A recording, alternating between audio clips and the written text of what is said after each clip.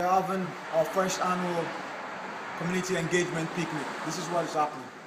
We're trying to get a local fire department in partnership with a non-profit organization called the Sierra Leone Children's Fund.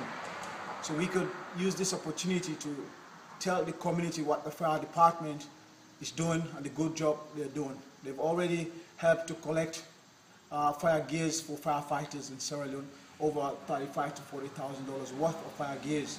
Now we want to get young students to volunteer more at the fire department and their parents to do the same.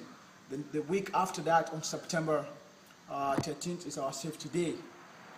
This event will take place at the Collingdale Park from 2 to 8 p.m. You could stop by anytime, grab a barbecue, meet some friends, and make new friends as well.